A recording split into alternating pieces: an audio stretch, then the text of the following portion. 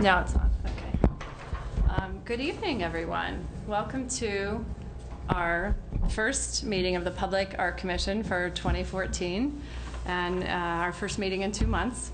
Also a new venue for us in here in the conference room. So some of us who've been around here for a number of years have been in here longer than we were in the chambers and liked this intimate setting around the table. So welcome. I will start with roll call tonight. Commissioner Ross. Present. Commissioner Kavanaugh. Here.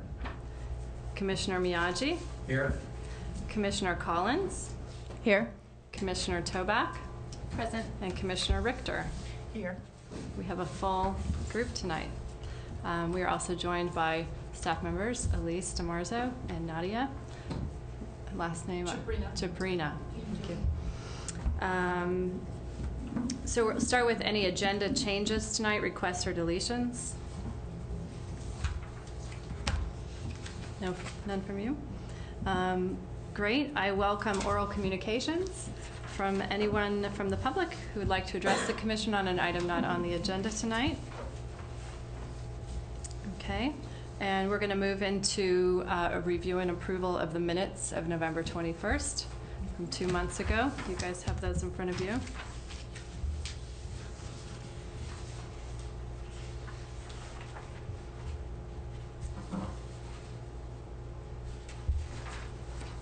Does anyone have any comment?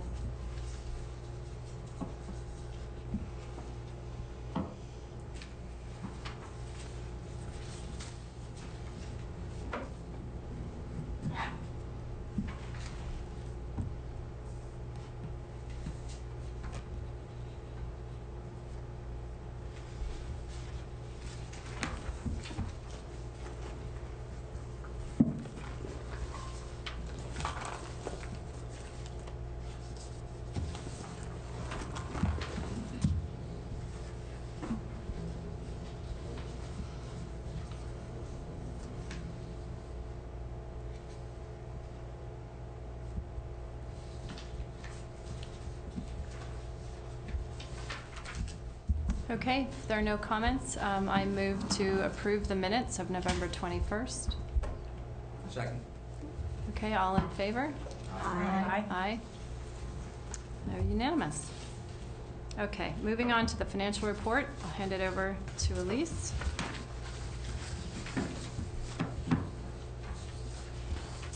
Okay, so on the CIP budget in front of you, there were just a couple of payments that were processed since we met in November.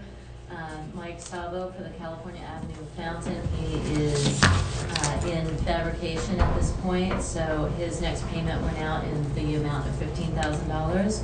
And then the Aurora funds that were allocated by the commission in the amount of $1,200 were paid out. And those are the only changes to the CIP funds, which when you also subtract out approved future projects, leaves an available budget of a little over $33,000. Are there any questions on the CIP? Not a question, but does that mean that Samuel Yates is finally, that project is closed? Samuel Yates' check has been cut. He has not signed the final paperwork and collected the check. It has been cut and it is held with the attorney. So, I do have one edit. It's something that remained in here from last time, but I know this past month we had clarified, as we had intended to, on the City Hall project. So it still has in there a notation of a future allocation. So we would need to pull that. Which one is that? Multimedia artwork for City Hall lobby. The 25,000? We approved 25,000, but we had said that if there was additional funds to come forth to the commission, we didn't pre-approve anything for next year. right, so that's the reason it's set aside and not coming out of the CIP funds, is that it's just a notation that will come back in the next fiscal year. So that isn't subtracted out of the CIP. So it's talking about this and this 25,000 that we voted on. Right. But Not not in the a- other. That's just a side note to remind people that that is floating out there and will come back in the next fiscal year. But we I have think to it's vote on it, misleading right? because it says it's to be allocated, and there was no motion to allocate anything. Okay. So unless it's referring to that 25,000, I think, yeah. right? It's just There's- 125. Yeah. It's only the $125,000 There wa- that has been allocated, but there was discussion that we may circle back in the next fiscal year to allocate an additional 25. Right, but it's, to say it's to be allocated it has to actually come forth and be moved Right. and voted and so forth. So Right. it shouldn't be reflected on the budget as having been allocated. Okay. Or even intended to be allocated. It's for discussion next year with Okay. where the project is, what the commission decides. Any other questions or comments on the CIP portion?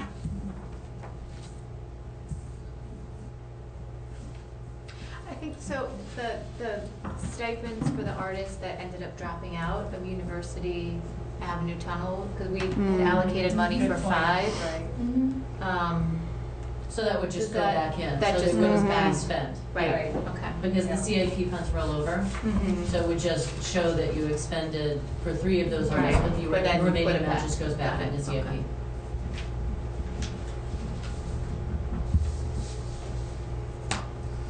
And so on the maintenance funds, we'll have much more coming to you next month as we gear up on our maintenance this year, because those are funds that disappear at the end of the fiscal year. And so we are focusing on that now that we've got the percent per art moving. The only update on there is the next payment for the engraved bricks in 2,200. So that's the only change from the last budget amount.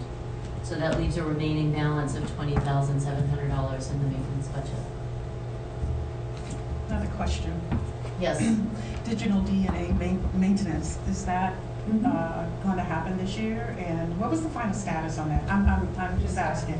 It took place. It's done already? Yeah. Oh, that's about it over there, and I was wondering. Start looking. Oh, it is. I'm sorry. It's much Not a good improved. sign. My fault. Oh, God. All right. Any other questions on the maintenance budget or general fiscal update? No? Okay. Sorry, I had just one. Oh, go ahead. Just on the appraisal, I saw that as kind of a new, I guess, item in the activities, and so I was just curious, is this something that's ever been done before, or will this be the first time? And No, it's an update? It has been appraised before, but it's been some time. And so that is something that we're talking about doing, is getting an accurate valuation on the collection. So that would also clearly come with a cost. So Sure. we're not certain if we'll complete that by the end of this fiscal year or if that's something that rolls to the next, but I put it down there on the pending projects because it is something that we would like to undertake in the next year. And then once an appraisal is completed, then do we actually have insurance at the city level, and then does that get bumped relative to whatever the appraisal It helps us comes with in the for? insurance issue, certainly, yes. Okay. And then is that an item, for example, that the commission would be involved in, or is that primarily a staff-related expenditure? 'Cause maintenance typically is kind of a staff. Right. So Right? generally, if it's under $3,000, it's something that can be just done on a staff level. Something that's over the $3,000 mark, generally staff comes to the commission in advance unless there's some sort of emergency. And you would expect the appraisal to be under $3,000? We don't know because Yeah. if we're appraising Never such a know. large collection, how Right. much of it can be done digitally based on the records we have, and how much of it needs to have a physical examination. And with the number of objects in the collection, that could be a big number. Yeah, I would think it would probably be in excess of 3,000, but there you go. Yes. A quick related question, Kathleen, thanks for bringing that up. Would the collection appraisal then, whether it's for a portion or all of the collection, have numbers based on specific pieces so that that would go in the database so that when we're looking at whether, what decisions are to be made about a piece, including maintenance and so forth, so that would factor into each individual piece as well as the overall? Absolutely. It's when you're looking at an artwork, especially if something is going to require a significant amount of funds to restore, Right. something you want to look at is, what is How the much it's value of worth. the thing before Yeah. you continue to pour money into it. We've definitely had that come up And before. in an ideal world, how often would the collection get appraised? Like, say if it were done as a whole each time, like how every like 4 years, 10 years, like what do you think would? I'm just curious. I'm curious. Like in an ideal for a city collection, Yeah. it would be really challenging to say. I believe the last time it was appraised was sometime in the 80s. Uh-huh. So Mhm. we're due. Yeah, well, but I wouldn't No matter think how it you would be cut it. every 5 or 10 years. It seems to me that it would need to be Too often, right. 25. It would be Somewhere and you like would be 20 or adding, as new 25. pieces Like come a into the cheaper collection, you update would of them. have the new value of pieces. Right. But, yeah. Okay. If there are no more questions about budget and our financial report, we will move on to staff comments. Fantastic. So, Happy New Year to everyone. So, I have just a few comments for anyone who may be listening in and interested that are not on the agenda. So, the donation of the Nathan Oliveira sculpture, the paperwork is complete, so the piece officially is in the collection at this point. And I believe we had staff meeting with the concrete contractor today on site, so hopefully we'll have some estimates for getting the piece actually installed and mounted at the art center. So we're very pleased with that, and we'll keep you posted on the timing for that, because I know the commission had talked about wanting to have a reception with the art center and the Art Center Foundation to celebrate its triumphant return. The other item I wanted to bring up in the comments is that the Division of Arts and Science did submit an Our Town grant last week with TheaterWorks as a primary partner to enliven the Coverly Community Center space as a temporary arts destination, providing an opportunity for more interaction between many of the stakeholders at Coverly, community members, and visitors. Several social practice artists have been approached with the possibility of doing projects there over a span of 18 months and have been very interested in it. So we will not learn if we're successful in the grant application until I believe it's late July. And so programming wouldn't begin until late that fall and would take place over about 18 months. So we're very excited about that possibility and what that could mean for having some really interesting, engaging public art as one piece of that proposal. And then finally, this is an item on the agenda, but again, just to get it out there on the comments, the Percent for Art, the Public Art and Private Development Ordinance that passed last year is now in effect. So as of early January, the ordinance is effective, and we are starting to meet with developers, and all of the documents necessary and available are on the website for cityofpaloalto.org. Go to Community Services and Public Art, and those documents are there, and staff is working on getting more documents for to help flesh out the information there that's available. But what we have is available there for anyone who may be listening and interested. And that's all I have for this morning. Great, thank you. We're going to move on to action items.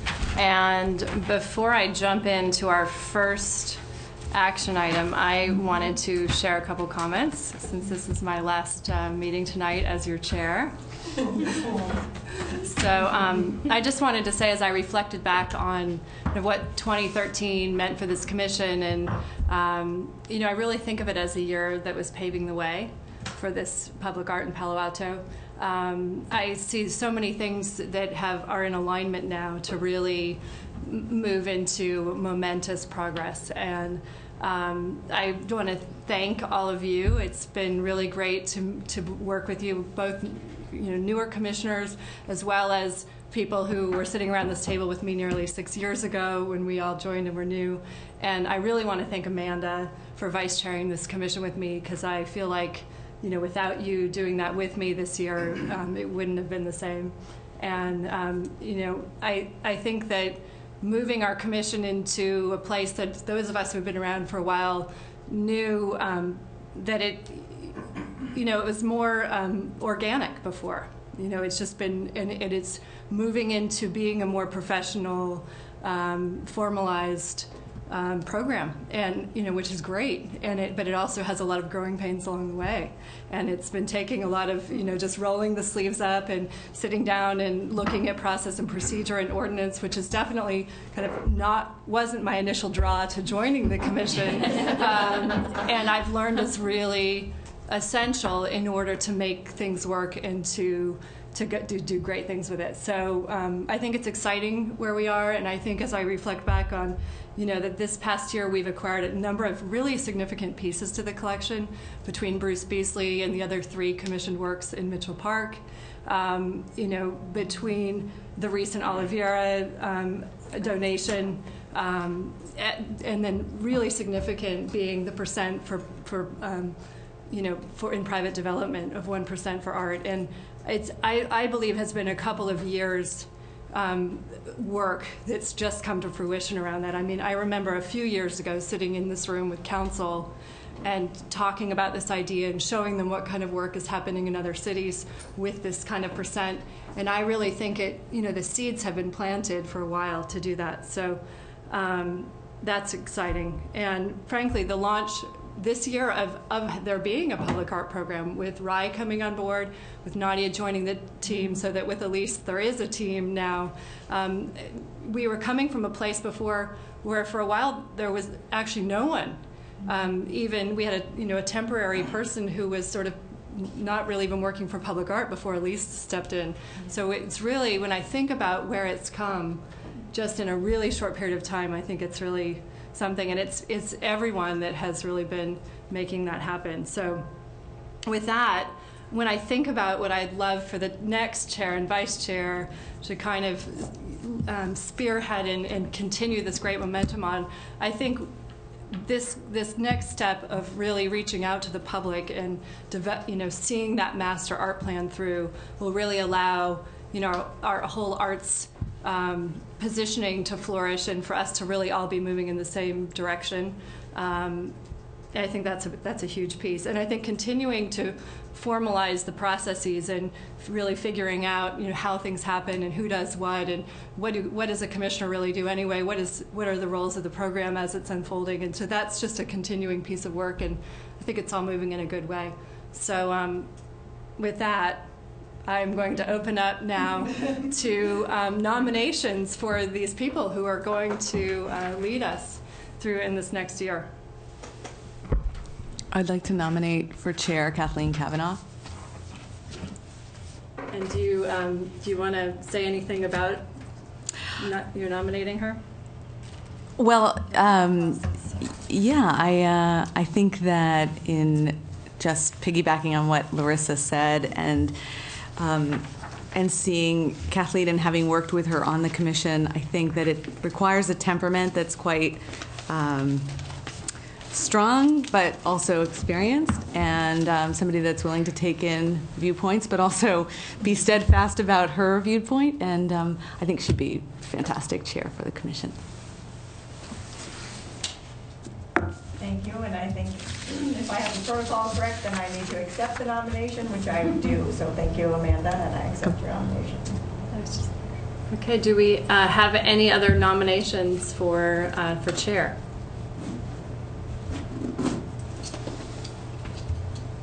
Okay, well, we need our paper ballots. We can't do this by acclamation. There's only one person.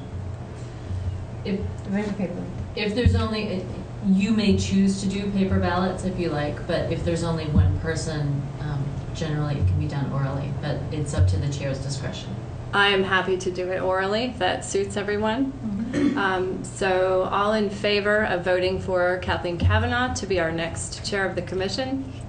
Show of hands. I'm glad you voted for yourself. Congratulations. Chair Kavanaugh.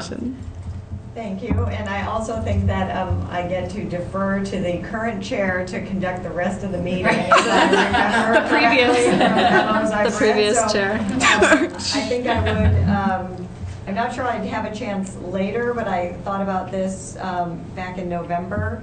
So can I just take 2 seconds to say what I think are some of the legacies that Larissa has left behind, and that I mean, she certainly has been around longer than I have, but I know in my short time on the commission, I know she has endeavored to see the website brought sort of up to date, cancel the old, bring in the new.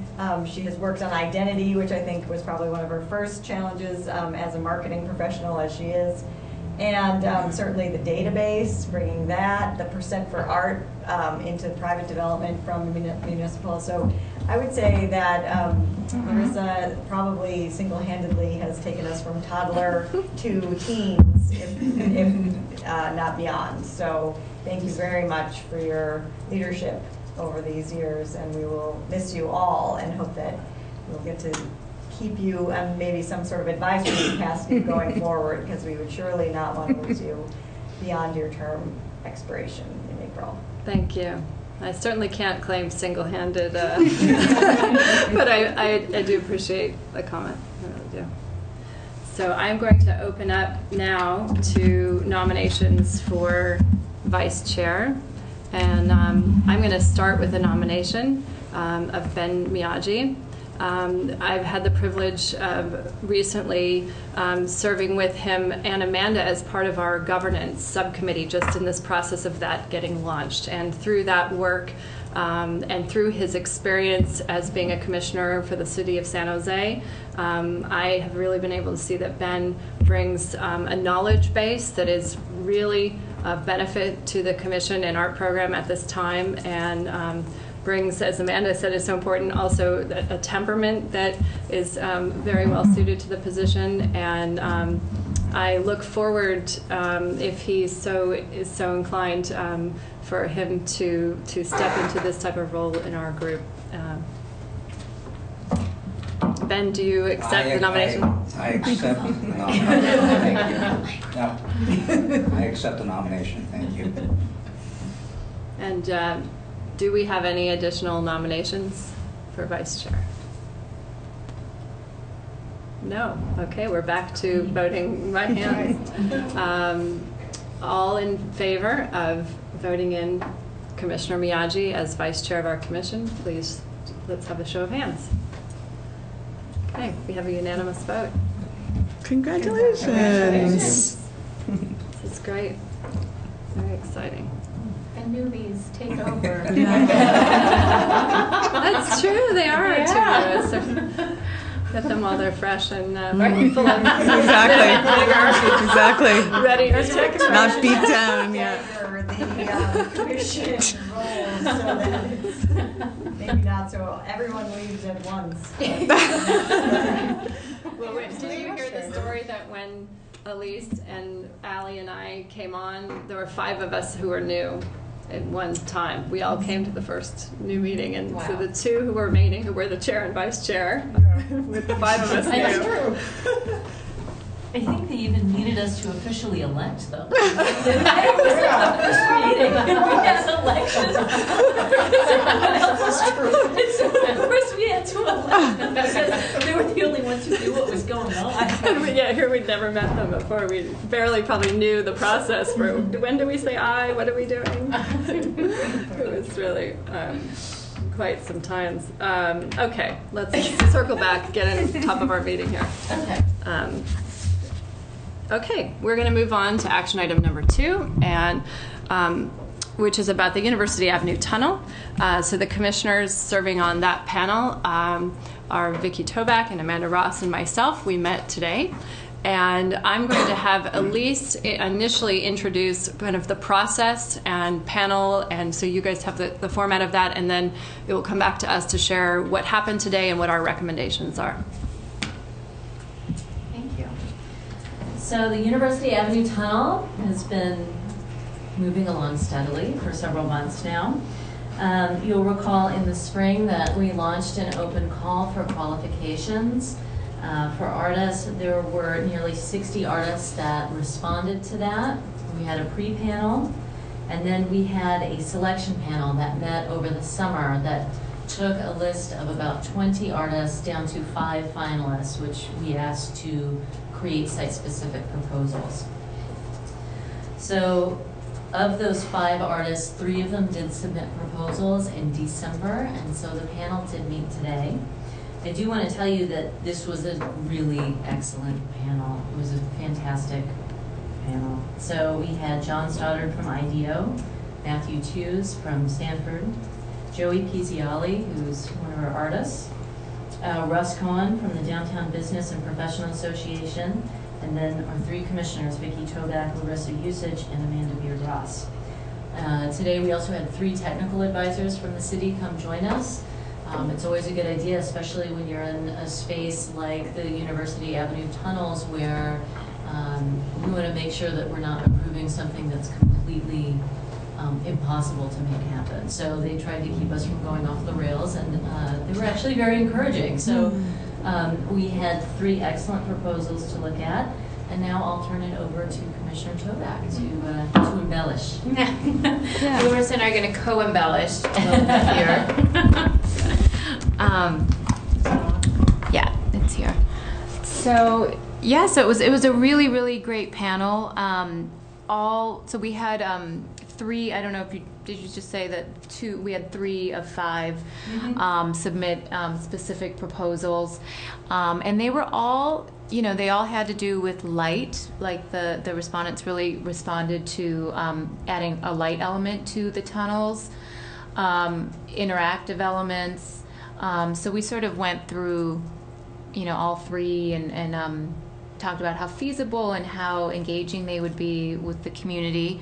And then the vote came down to the proposal from Ala Eptikar, which, as you can see here, is to do a light and sound installation in the tunnels that would gradually, over the course of a day, add different light elements to it, and then the sound elements. There'll be a Twitter app developed that the community will be able to interact and control some elements of sounds that happen in the tunnel.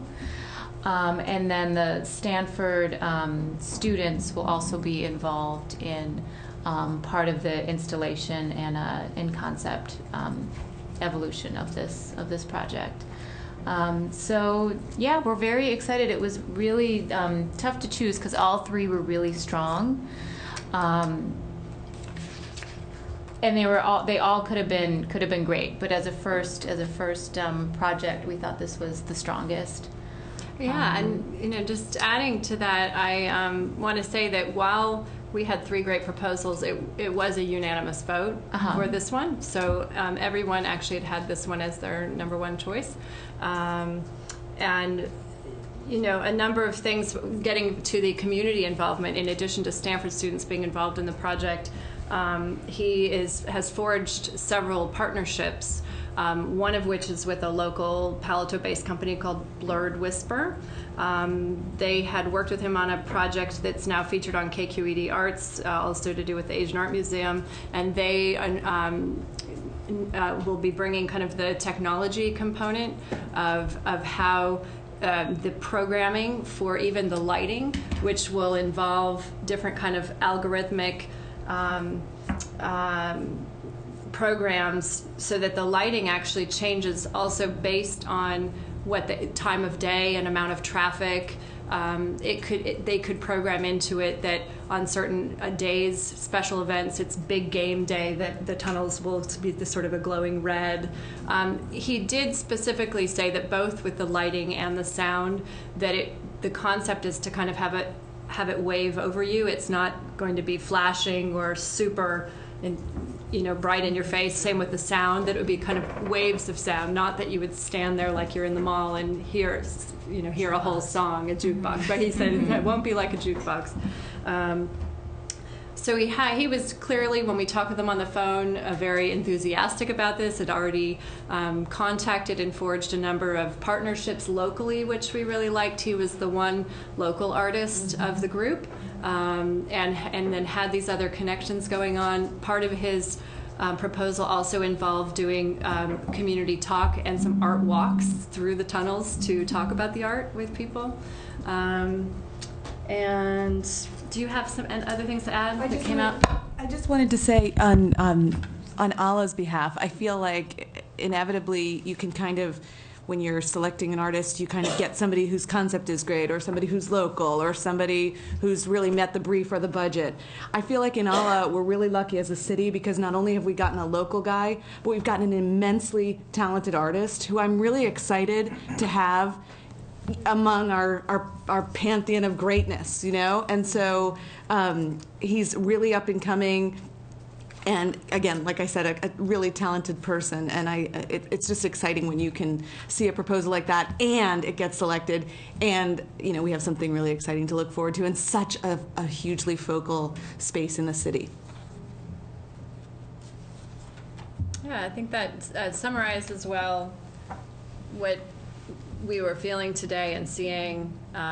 Do any of you have, at this point, questions? Actually, I was going to say, because this project does have a lot of sort of moving parts and components to it, some of which are, you know, need to be really worked out more strongly. Some are kind of, you know, no-brainer, like they'll fall into place. But there are, you know, it's not just a straight light piece, or it's not just a straight sound piece. So there are a lot of elements. So if you guys have any questions I have a couple of questions, but one, I really love that it's a local artist. I think that's great.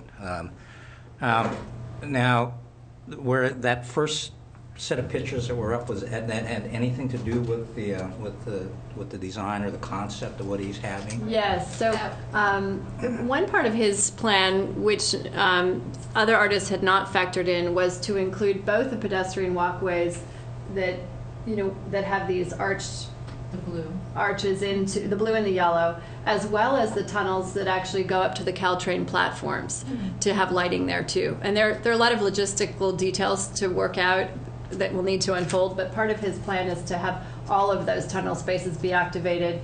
The lighting that you see up here is what he would add. This does not exist now. Right now there's lights down the middle of the hall. And so there was discussion today with the electrical city people about how this would be done. They are not concerned at all about it. Likewise, you know, they can also run conduit for adding speakers.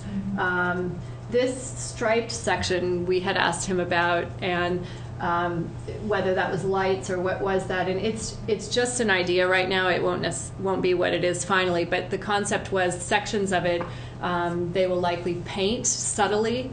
Maybe he said, for example, in a dark gray, and then the other might be a lighter glossy gray, so that the light then interacts with that portion of it differently. And the lights are LED lights, which he made a point of pointing out that the city is really encouraging everyone to move to that standard, and you know the fact that that is a big part of the light source. Just for power efficiency. Yeah. Right. So for the project, we'll actually be shutting off the existing fluorescent lights, and instead they'll set up this new circuit for the LEDs. Now, at night, is there going to be a problem with the traffic that's going through there? Is it going to be real distracting No. for traffic? Okay. It will be subtle and not blinking or flashing. As you're driving through, you would get a glow. You'd see through maybe, you know, one color on one side and another, and the next time you drive through, it could have changed. So you would notice it, but it wouldn't. Now, is he going to come back with schematic Right, drawings so somewhere down the line here today was the vote for him Concept. and just the concept, and now it will go through actually fleshing out. The schematics, will it come to this commission to look at and approve? At least to describe the process. So I think what we'll end up doing, particularly because this one has so many technical challenges, is we will break the contract up into phases. So he'll need to go through, you know, schematics and sourcing his materials and prototyping and all of that, and so that will definitely come back as well.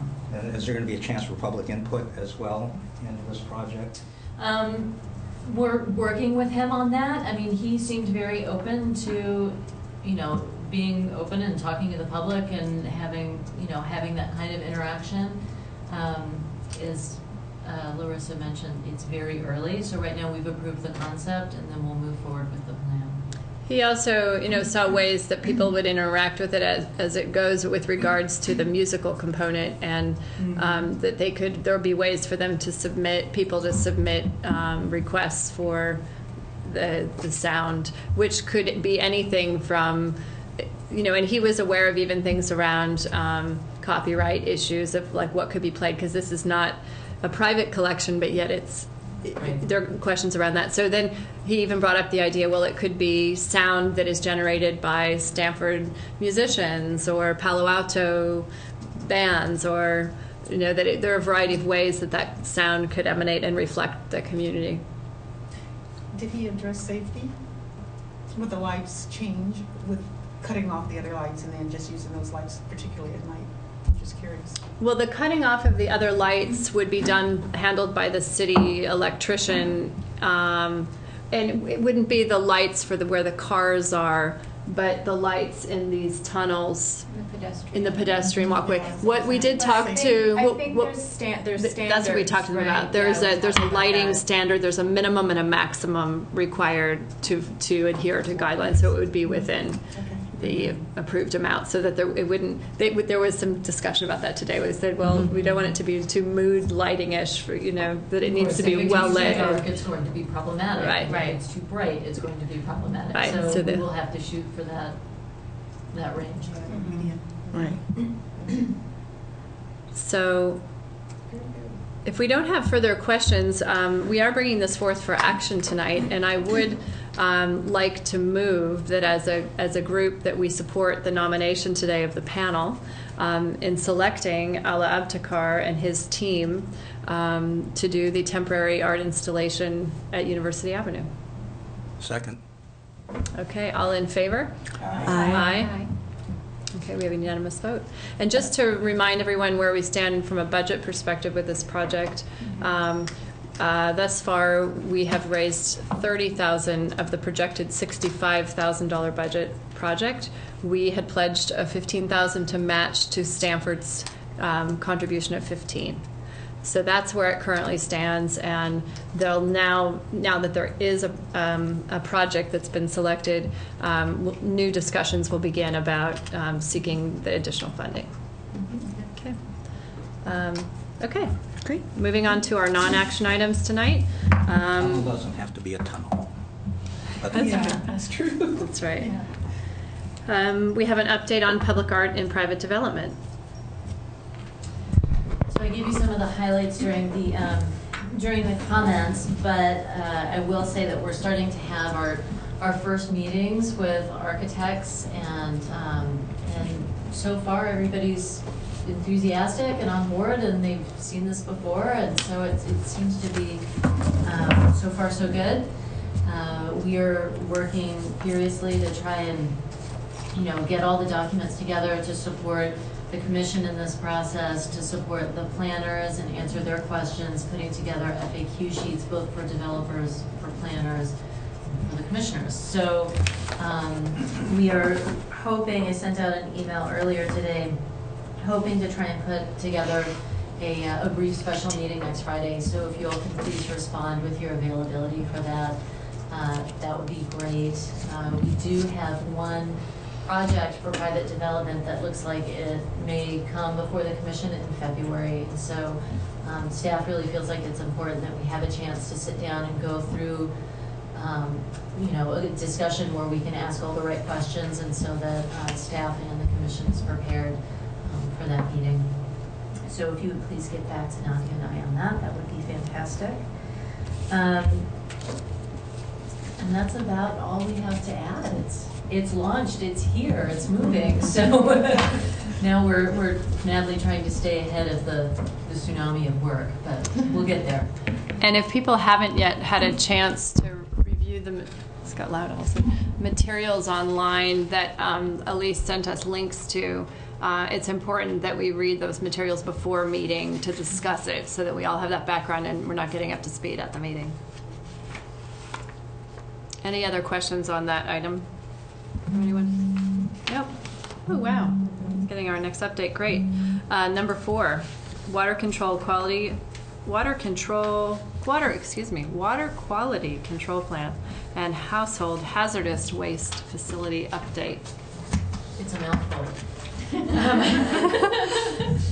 So Martin Webb has been hard at work on the series of totems for the facility. These are some of the other pieces he's done with the carvings. I don't know if we have the actual ones here of his, with his birds. But he's about, so this was the concept drawing, and in fabrication, he ended up getting poles that are a little bit taller and a little bit thinner than these, but because of the landscaping at the site, they will stand out a little bit better. And so he's about 80% of the way through fabrication. Was that one of ours, the one that was no, those are from the samples original? of older ones. The new ones are going to look very similar to that. So we don't have this. Okay. So I'll bring the images of ours the next time, but he's getting near to completion on those, and they're scheduled for installation in about April. So we're looking at, I think, March, getting the footings in, and either installation of the actual pieces in late March or early April. Great. Okay.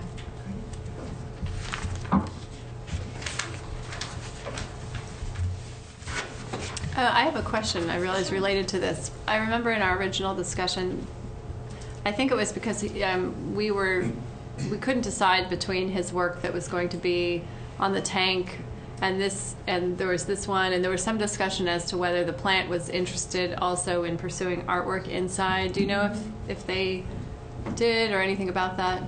They haven't pursued it at this point. I think also they have their hands full. Trying to dust off that part of the project. But if you recall, the trellis work and everything that they were going to have around that seating area really limited the space for an artwork to go in there. And so I think ultimately that's why we determined it made more sense to have it out in front of both facilities. Right. As far as I know, they haven't actually pursued something further on that water tank, but there's space there, and they could always. I think that was what they were thinking too. Is once everything was completed and filled in, that they could always go back. Mm-hmm. Okay, great. Any other questions on that one? No. Okay. Item number 5, the municipal golf course.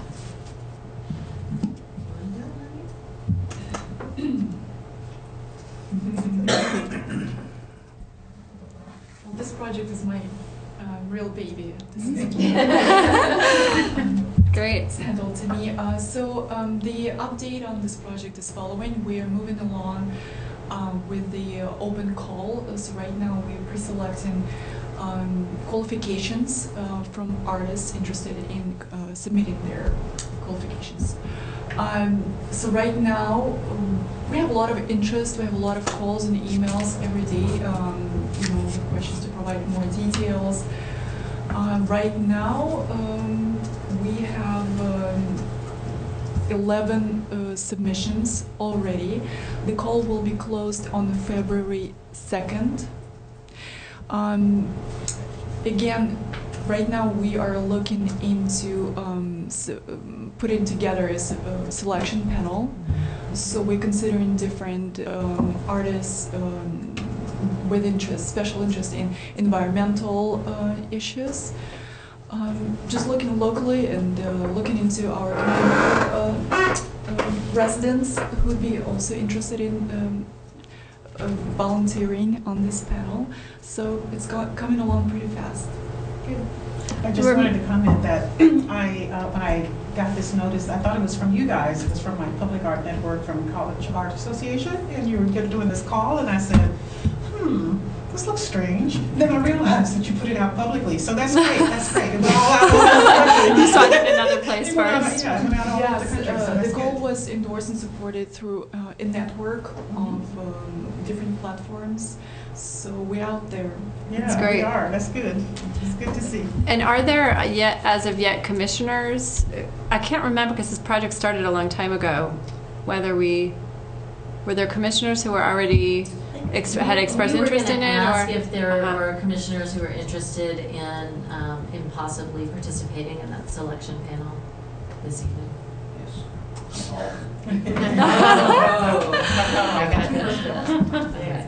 Thank you, Bill. What's the budget for this? 25. Just under 25,000.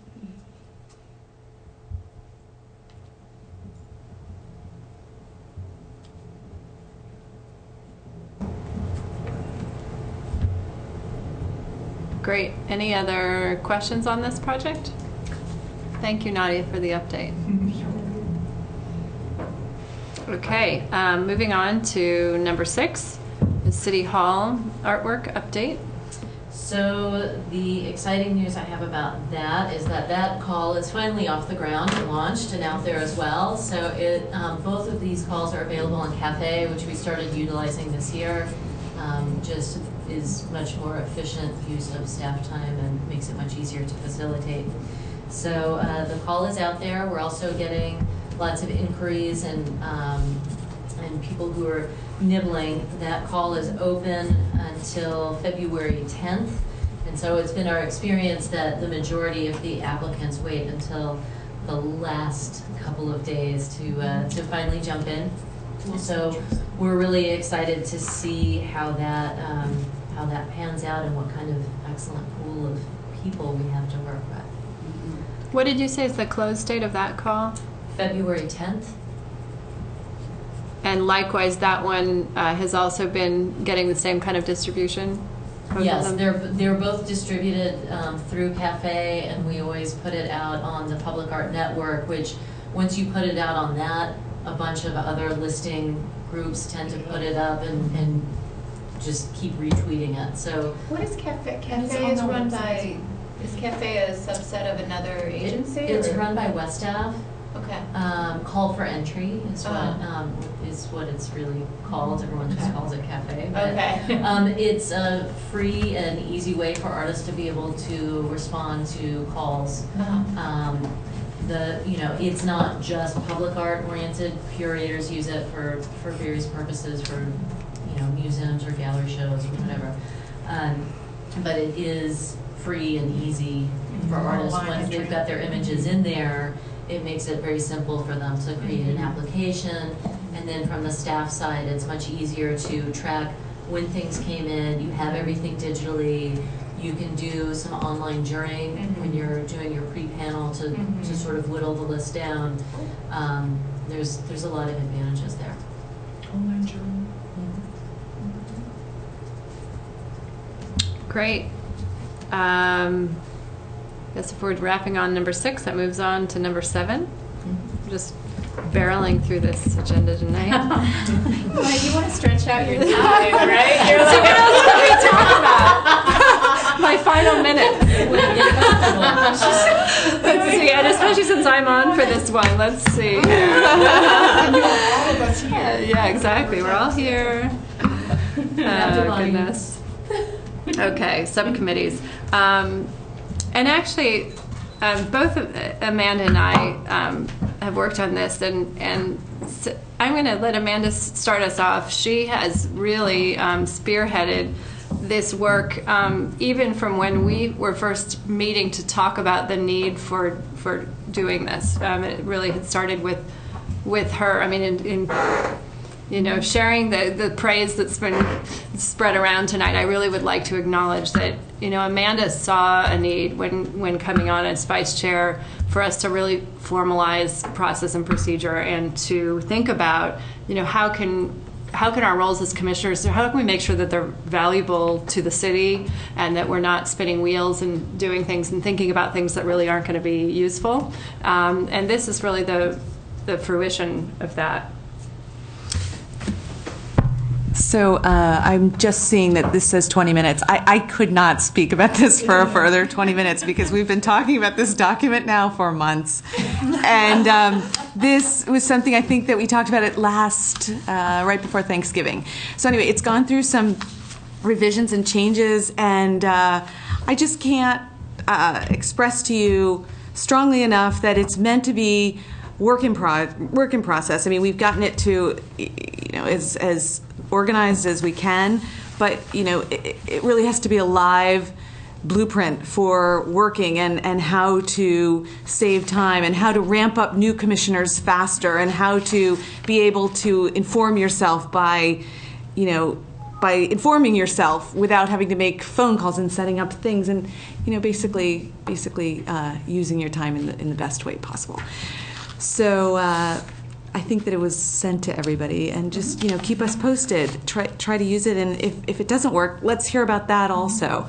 Yeah, that's all. And the idea is that each meeting that a member of each subcommittee give an update to the group, and by us, being able to have a standard format for it, we all, are getting updated on the same information, and so we don't have to ask or make phone calls because we can kind of have a reference of what's going on. So I know this document didn't get out to the group until quite recently. Some of us have on these subcommittees, because we set the subcommittees several months ago, have been starting to meet, and so I did want to open it up for subcommittees having updates tonight. And I'll start with the governance one, since the three of us met, and also because the governance subcommittee will now change. I think it also makes sense, since these subcommittees are required to change at least once a year, that January, upon election of new chair, vice chair, would make sense as the time to change subcommittees. So I thought tonight also we can look at that, and if people are wanting to join or move or drop off what they have, that this would be a good time of doing that as well. For the governance subcommittee, I don't have the list here to share, but what we did is we sat down and we prioritized very specifically, in addition to looking kind of at general operations, what documents would be the most useful to be able to arm commissioners to be advocates of our art. So, ranging from having that, concise PowerPoint presentation. We've had a few variations of it float around. Elise and I have both given presentations with a version of it. Patricia, you guys might remember, had a version. But we'd like there to be kind of one version that can be worked from and placed in probably what will be a Dropbox, so that all commissioners would have access to using it when they want to and need to. That just gives quick highlights of the collection, kind of mission statement of the Public Art Program and the Public Art Commission. That was really a key one. Mm-hmm. So if you encountered an artist that wanted to figure out how to submit work or how to be involved with our program, you could immediately direct them to what information would be required to submit, what those documents and details and qualifications needed to be. It was just sort of imagining certain scenarios that seem to recur, and then making sure that you have the wherewithal to, answer the question in an informed way. I mean, not to this is all, implicit in all of this is that this is truly collaboration with staff, not, trying to go one-man show it. So, just to be able to point it in the right direction and work a little bit more cohesively with staff. Another item on there which will become very relevant, as a number of us will have terms come up in the spring, is new commissioner FAQ, and kind of, they get their big green binder, but, we all know coming on board when we're new, what are some of, all of us have, and Elise knows because she gets all the phone calls, have a lot of the same kinds of questions, or what do they need to know, and so that was another one of the items on there. And so that kind of the list of the key toolbox documents, and continuing to recommend standards for commission ordinances and so forth, which lately I've been looking a lot through the ordinances of commissioner roles and responsibilities, and to sort of see, as we've been looking at this, what is and is not really I mean, a lot of what the commission has done in the past has been because it's evolved that way, not necessarily because it's what the city has asked of a commissioner. And I think that this next year there'll be a chance to look at it anew, now that there is a art program established, now that there's a new 1%. Some of that wording is pretty outdated, and could use updating. So with that, I think I'll just go into outreach, which Kathleen and I we're the two, right, who have been on the outreach. And I will just mention right off the bat on this outreach description that what you will not see on here, which when we had our brown bag lunch meetings about subcommittees was previously listed under outreach, is any kind of marketing activity. So while in times past, some of us have been on the commission who have had marketing backgrounds and have seen the need for it, and we haven't had a program in place in the same way, really in taking off a personal hat and looking at a commissioner's role. And something Allie mentioned long ago is that's not part of the defined role of a commissioner, but from an outreach perspective, thinking about advocacy and ambassadorship, and how we partner and who we partner with. And the outreach people on that subcommittee aren't the only ones who would be doing outreach. They'd be coming up with a plan for outreach, and then all of us as commissioners, can raise our hands and say, "Oh, I'd like to be the liaison to the ARB," or "I would really like to, to reach out to Stanford Arts or to local, places that we've all feel like would be advantageous for Palo Alto Public Art to be in connection with," which we've done over time, kind of spontaneously, but we thought going forward it makes sense to have a plan around it. Do you have more to add to that, Kathleen? I guess I wanted to just say that as we have the percent for art and private development are expecting additional funds for projects, we think that the community input is really important. And so one of the ways that we need to leverage the outreach is to get out to the community and get them involved and participate, because as we, I think, commission a master plan for art, it would be really important to bring together maybe 2 times, 3 times, whatever the process may unfold as, kind of design charrettes, like what is the master plan for Palo Alto going to look like, and the way that we all represent different communities, whether it's neighborhood communities or Girl Scouts or Boy Scouts or whatever those communities might be, just getting out there and kind of making known the fact that we want community input. So I think that's really the nature of outreach, as Larissa said, maybe clarifying it more from a kind of reportorial, this is what the Art Commission is doing, less about that, more about the participatory avenue. Great. Does our innovation subcommittee have any update tonight? Well, we do. If, would you guys be able to put this into your computer? Here's the flash drive. And see does it work if we turn this baby back on? Okay. Sorry, should have told you that earlier. Yeah. So on this subcommittee are Commissioner Kavanaugh, Commissioner Toback. Do we have a third? No, we have 2 right now. I think at the moment. Yeah, and we really, I mean, I'm going to pass this over to Vicki actually, because she's going to spearhead the presentation if it gets up. It's coming. And excuse us if, like, I don't know that this is necessarily like, this is probably like 99% there, maybe 100, but I don't think we're expecting to it shows present where it tonight. yeah, right, but it shows where we're going. If there's any overlapping images or anything like that. I think they have to, yeah, you have to put your little guy in there. Do you have a USB? Yeah, my penguin. So when we were, There he is. There you go. when we were thinking about, what kind of goals or deliverables the innovation subcommittee could have, we because innovation is such a sort of nebulous word that, what does it mean and how can it actually help and benefit on a monthly basis to the commission? So we came up. Yeah. No, it's okay. Thanks.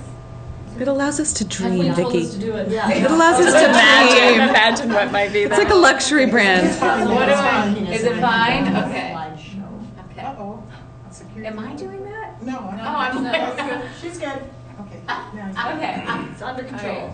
Good. We can So remain calm. we're going to start out with an exercise where all of us are going to do this. No. So we came up with some. Oh, you can't advance there. She's advancing. Oh, okay. So yeah. we came up. You could go to the next slide. We came up with some goals, which was to bring new ideas to the Public Art Commission, and in turn have the city sort of broaden examples of public art in our city. See, there's that little 5 that, like I said, it's not meant to be there. And we thought, maybe we could create on a monthly basis a report and break it up almost like an editorial calendar. If you could go to the next slide. So we would partner with the staff and the community and really go out there and see what kind of art people are really thinking about, really pushing the boundaries, and just bring them back here to make sure that we are thinking about those kinds of concepts as well.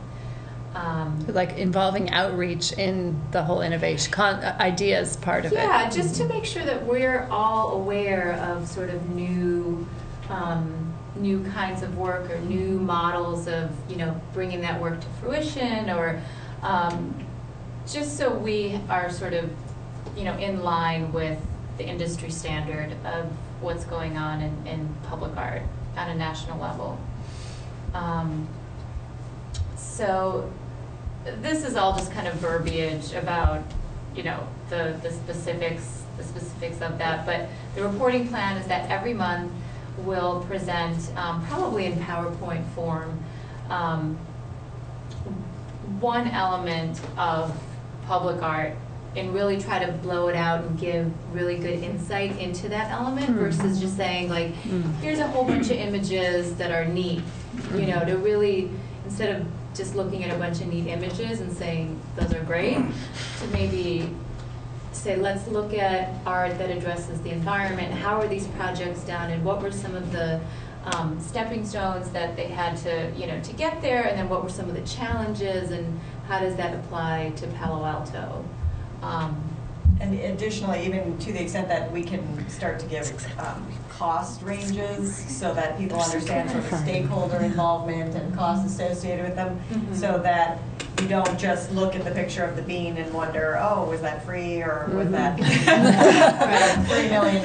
Where did that money come from? More than that. Right. A lot more than that. Yeah. Okay, so that clearly. Imagine the text. It's performance art.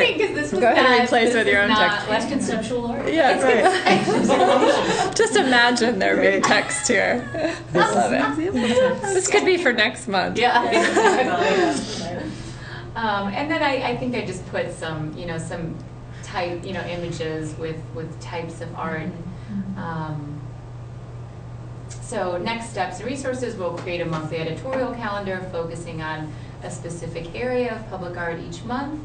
And we'll create and maintain a shared Dropbox folder so we can go back and look at any notes or images from the meetings. And that we will have sort of our ear to the street with industry events and arts organizations or cultural partners doing innovative things. And this is sort of the start of the calendar of types of art that we plan. I didn't quite finish the August, September, October, November.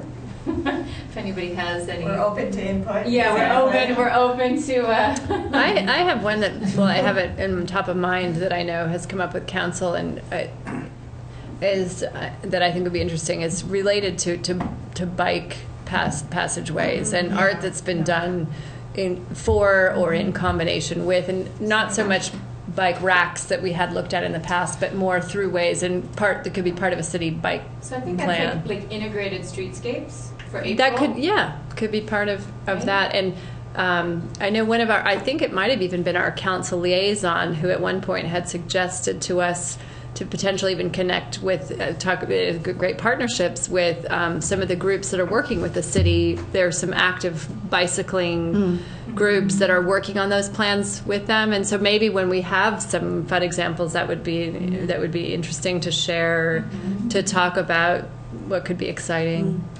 Or maybe even if you're really stretched for ideas, like in those kind of down months, I'd be interested in cities, like just focusing on the art in those cities, especially those that you wouldn't particularly think of public art that have really made inroads and like I'm thinking Pittsburgh. Yeah, never been to that popped Pittsburgh, mind but too. maybe Pittsburgh is known for public art. Again, Well, and also because they kicked it off with this whole fabulous master art plan project, which included these little vans that would drive around to neighborhoods and, I don't know, serve hot dog, whatever they did. They just hop out of their vans and talk to people, and right, so a job for me after I'm not on the commission. See me with the hot dog truck, driving around. Transportation would be another area. Yeah, Like VTA is doing new bus stops and things like that. BART, the new stations that are Yes, going up. yeah, that's a good one. and that was brought up, I think, at the council, wasn't it? Yeah. Bridges and infrastructure. And back to the cities, I was thinking even when I was at the holidays, I think in Yountville, we had a public art walk. Yeah. I mean, tiny little town. I don't even think that they have 2,000 people in their community, and they had a very public art walk. That was, yeah. Exactly. So maybe like types of events that Types of- come out of, right? Yeah, it could be even ways to do public art Yeah. walks. Or like, how do cities market their collections, or how do they take these projects and then get them out Well, there? San Francisco also have that public art display, art walk thing. It's not even an art walk, it's out in the park. So they have they invite all these artists to put together public art, and it's temporary. So it may be under temporary public art. But, Yeah. And it's an annual event, it's a festival now, so. You could have a map of your public art too, and that could be a self-guided public art tour. So yeah, I mean, the goal with all this is to sort of go a level deeper and really hash out, take innovation to start with, but really how did that innovation come to seem so seamless with a lot of these projects? Yeah. And I'm just thinking, you were saying for your August, September, October, November, December. right. So, and as I'm thinking, my mind is just moving along. But I just recently saw one on the PAN that was interesting, was the scientific arts, the technology artists, and that's been That would be amazing. good. So that's Technology art. because they had some very exciting projects there that was just way out of this world. Especially in our Technology area. 'cause plus it might be art, something yeah. that Of we can- course, yeah. That would be a good one. So yeah, I mean, let Kathleen or I know if there's other suggestions. Very good. And also, people can feel free to speak up if they're interested in joining this group. There are 2, and we have a maximum of 3. We do very fancy PowerPoints, as you can see. Did our logo change? Did the logo change? No, it's just the APC? PowerPoint that Oh, okay. It looks different. it's because Pasted it, in with the blue background. Yeah. it's the type of file that it is. Yeah. So you can go through. These were just examples of like types of projects. What was the Silicon Valley sign one? Yeah, I've never seen this sign. What was it? Is this an art project? Or? No. This was just like. oh, and tweezers. This is No, the tweezers. this is just a mood slide. This is a mood board, but the bottom ones actually, I think, were meant to be replaced. Like the maker sign. Like the arrows, like the arrows deck. I thought that was innovation. Oh, I like this project. I've never seen that. Oh, wow, look at that. That's great. Oh, yeah. So awesome. Hmm. Oh, Another Backward scale. That's great. Hmm.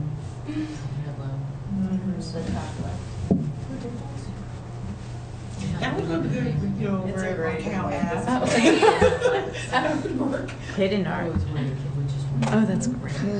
We have some hidden art too here in Palo Alto, because every once in a while I pass a piece of art and I say, is that ours? Is Yeah. it on a private building? Yeah. A great example of that is the San Jose State San Jose City Library, which Mel Chin did, and he's got 34 pieces in there that are just they're just hidden. That would be a neat thing then to do. Talk about a neat art There's tour. something It's a there. journey to discover. It's kind of Yeah. a. We have some art that should be. No, wait. So drapes. Is he eating food art? Is that got? I think that's a joke, yeah, that's You a could joke, then, it's it's a joke. participatory installation. Yeah. It changes over the course of the night. Some of the food trucks, the way they're painted Oh, and stuff decorate, that's is true. just. I'm hoping we get a conflict kitchen here in town. Yeah. I really love That is that project. amazing. Amazing. Amazing. Mm-hmm. I love that so much.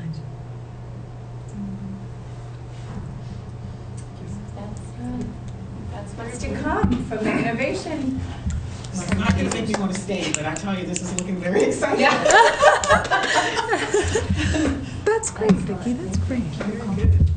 Allie just popped to mind. I remember you had met a woman who is a historian for the city who's at Coverly, and she said she had all kinds of articles about Palo Alto art.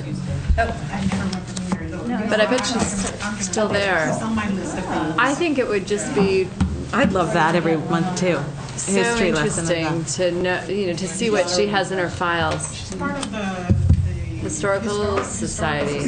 Yeah. Okay, so back to our subcommittees. Thank you very much, Innovation Subcommittee. That was great. We all got to be inspired and to laugh as well. Do we have any updates from any of our three ad hoc subcommittees? Our University Avenue Tunnel group already did give their update today. Do either of the other two currently existing ad hoc groups, which are the Cal Ave Tunnel or the Anthony DeSenza group, have any updates? No, we haven't yet met for California Avenue Tunnel. And I think there was a memo sent, right, from Anthony DeSenza, that just basically like outlining next steps. I haven't had a chance to look at it Oh, yet, okay. so I think we can report it. Well, you Yeah, have a next report. time Yeah, around. Okay. but there's I haven't had a been chance to look at it. communication and. Right, and there was money allocated, I saw in the budget. Yeah. A little bit, phase one. Yeah. Okay, so then that's it for updates on subcommittees. And the last thing on subcommittees is for who is on them. I mean, really, since these are being newly formed now. Thank you. Yeah, that was weird. Thanks, yeah.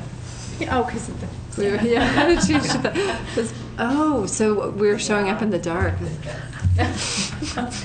We're having a dark meeting.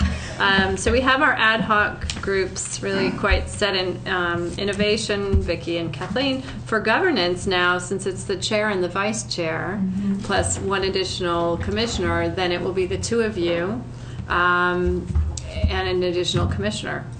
So What can be. it can be. Doesn't have to be three. Right. That's true. It needs to be a minimum of two and can be three. I will offer that if you guys would like to have a third, I would be happy to continue to sit on that subcommittee to provide continuity in what's been going on with it. But if you guys want to. I think that's a great idea. Yeah, I would welcome. For the transition. Okay. I also think I will have to give up one of my other Okay. subcommittee duties. So what would that be for you? What are you thinking? Well, I'm thinking I probably should punt on outreach. Okay. Probably could use someone there. Okay, well, we And need to perhaps have the at least one innovation. other Yeah. then, because I'm then now the only one on outreach. So how often do we look at the like when's the next obvious new commissioners coming in, like this year? May. May. Right. Would they be placed in May? Maybe. We'll see, because the council just sort of changed the way they did it, so Okay. that all of the boards and commissions, those terms expire at the same time, and they'll do the calls at the same time. Okay. So your guess is as good as mine as far as how it'll work. It would be great to have them in May, but Yeah. it's the first time we've really gone through this I process. see. Well, I'd like to then propose that we look at, I mean, you're not going to get kicked off of a subcommittee if you really want to stay off it, but I think that we should then plan to look at them in June. Because I think that people could take, you know, I'm certainly interested to roles take halfway something on, through, right. and maybe looking at terms and that kind of thing. But also, we want space on some of those for new people to join should they want to. Sure. So yeah, maybe Revisit, we look at looking it in the groups. June, Good idea. January and June. Biannual. Sounds good. You know, if there's no one right now who's jumping to join outreach, you can think about it and, you know, pop an email to Elise. I think really what would be ahead of us in these coming couple months is formulating a plan for, you know, what are the advantageous partnerships to have for our commission and how do we want to go about pursuing those. Right. Okay, and with that, we're on to For Your Calendar. Our next meeting is February 20th, back here in the council conference room. Any other announcements tonight? Just a reminder about, to please get back to us on the date for January 24th for next Friday. And I've had one commissioner let me know that that 11 to noon time is problematic. Is it easier to do it earlier in the morning, or? For me, it's easier to do later, like over the lunch hour, like from 12:30. 12:30 to 1:30? I can do that. Can we all try to find I can something? also. Are we talking about the 24th right now? Yeah. It's 24th. Mhm. Do 12:30 to 1:30? Okay, if anyone gets home and realizes that there's a conflict, just please let us know. So Nadia and I'll start working on securing a room for that and getting all the materials ready. So thank you. Additionally, for calendar, I know that Amanda and I, along with Ryan and Elise, were talking about wanting to schedule our annual retreat. Does a Friday time work better for folks than a Saturday? If we were to pick a Friday and generally? Yeah, we Not yes. So could you guys also initiate a calendaring for ideally 8:30. February, where like 8:30 to 12:30 kind of Yeah, I think timing? did we do that morning? before? We've done that before. Yeah. To get one on the calendar for February. We were talking, Amanda and I, along with Ryan, Elise, kind of when it made sense to do it. I think that even if, you know, as we're, you know, even with the 1% conversation happening separately, there's enough for us to do, to meet, to revisit goals, and we had a number of other things on there that would be good for us to join in on having our annual retreat. And then finally, any updates on our joint meeting with council rescheduling? No, but now that the liaisons have all been assigned, I'll circle back. I knew it was going to be later in January before they would give us a date, so I'll check back in with the clerk's office. And those are typically on a Monday night before the council meeting. Is usually when we've had those, I believe. I think that's right. Yeah. But we'll Okay. see. Okay. Karen Holman. Karen Holman. Yeah. Okay, so And it's she not new. requested. We Yeah. haven't seen. Good for us. Which is great. Okay, I adjourn the meeting tonight. Okay. Thank you all. Thanks, Thank you. Thanks. Thank you.